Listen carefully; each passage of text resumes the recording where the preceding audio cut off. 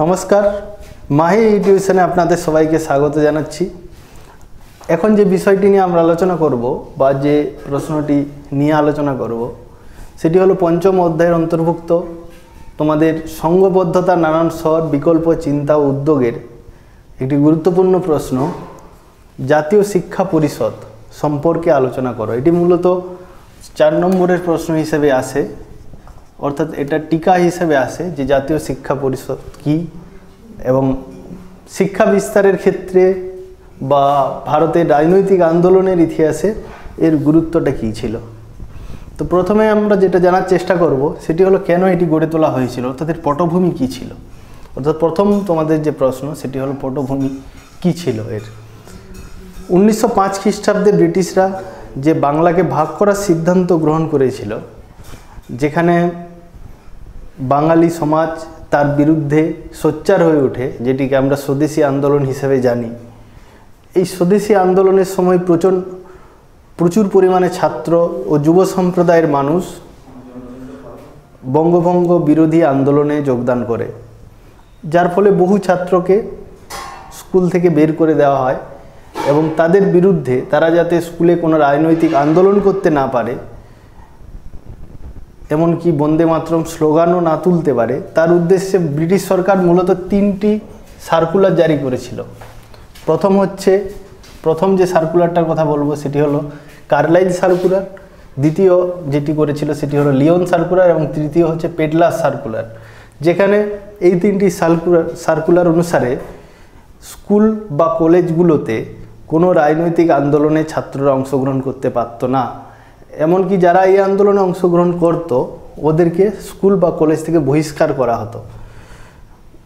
এই নীতির বিরুদ্ধে ভারতীয়রা বা ভারতীয় জাতীয়তাবাদী নেতারা বা বাঙালি বুদ্ধিজীবীরা সেই সময় বিকল্প একটা সার্কুলারের উপস্থাপন করে, যাকে আমরা বলি অ্যান্টি সার্কুলার সোসাইটি, যেটি গড়ে উঠেছিল 1905 খ্রিস্টাব্দে।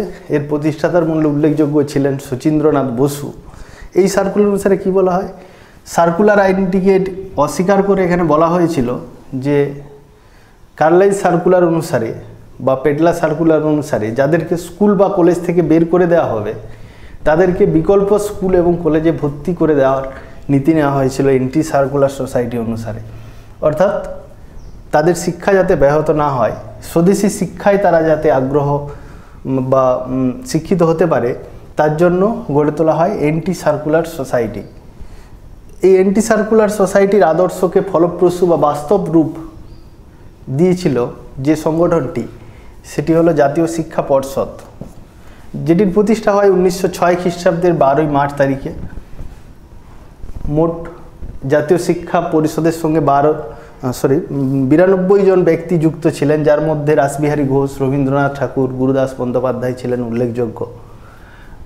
এর উদ্দেশ্য কী ছিল জাতীয় শিক্ষা পরিষদের? জাতীয় শিক্ষা পরিষদের মূল উদ্দেশ্য ছিল দেশীয় ভাবধারায় বা স্বদেশী ভাবধারায় জাতীয় শিক্ষার প্রসার ঘটানো এবং ঔপনিবেশিক শিক্ষাকে বাদ দিয়ে দেশীয় ভাবনা অনুসারে একটি বিকল্প শিক্ষানীতি উপস্থাপন করা। জাতীয় শিক্ষা পরিষদের অধীনে 1906 খ্রিস্টাব্দে বেঙ্গল টেকনিক্যাল ইনস্টিটিউট স্থাপন হয়, যেখানে প্রযুক্তিগত শিক্ষা দেওয়া হতো এবং পরবর্তীকালে সেখানে বেঙ্গল ন্যাশনাল স্কুল এবং কলেজও স্থাপন করা হয়। অর্থাৎ প্রযুক্তিগত শিক্ষার পাশাপাশি সাধারণ শিক্ষাও এখানে দেওয়া হয়।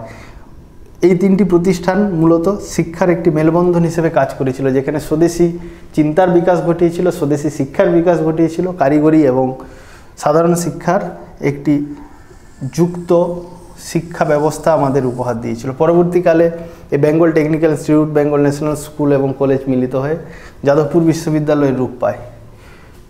এবং লাস্ট যে পয়েন্টটা নিয়ে আমি আলোচনা করব সেটি হলো জাতীয় শিক্ষার প্রসার কিভাবে ঘটেছিল। অর্থাৎ আমরা দেখতে পাচ্ছি যে বাংলায় বঙ্গভঙ্গকে কেন্দ্র করে এই শিক্ষা আন্দোলন গড়ে উঠেছিল এবং সবশেষে এই আন্দোলন বোম্বাই, মাদ্রাজ, যুক্তপ্রদেশ এমনকি পাঞ্জাবের মতো এলাকাগুলোতেও জাতীয় শিক্ষার দাবি নিয়ে এই আন্দোলন ছড়িয়ে পড়েছিল। এর অবশ্য একটা সীমাবদ্ধতাও পরবর্তীকালে দেখা যায়, যেটি হলো 1910 খ্রিস্টাব্দে পর এই জাতীয় শিক্ষা আন্দোলনটা অনেকটাই কমে গেছিল। অর্থাৎ এর যে প্রসার, এর যে বিকাশ 1910 খ্রিস্টাব্দের পর আর সেইভাবে লক্ষ্য করা যায়নি। 1910 খ্রিস্টাব্দের পর এই আন্দোলন আস্তে আস্তে স্থিমিত হয়ে পড়ে এবং এই সমস্ত শিক্ষা প্রতিষ্ঠানগুলো যেগুলো গড়ে উঠেছিল সেগুলি অধিকাংশই আস্তে আস্তে লুপ্ত হয়ে যায়। যদিও বেঙ্গল টেকনিক্যাল ইনস্টিটিউট বা বেঙ্গল ন্যাশনাল স্কুল কলেজ বা জাতীয় শিক্ষা পরিষদ অনেকটাই তার কাজকর্ম চালিয়ে গিয়েছিল। তো এই হচ্ছে আলোচনা। তো এই চ্যাপ্টারে এটি হচ্ছে একটি গুরুত্বপূর্ণ প্রশ্ন, টিকা হিসাবে তোমরা অবশ্যই সেটি করবে। এই বিষয়ে তোমাদের আরও বিস্তারিত যদি কিছু জানার আগ্রহ থাকে অবশ্যই কমেন্ট বক্সে নিজেদের মন্তব্য শেয়ার করতে পারো।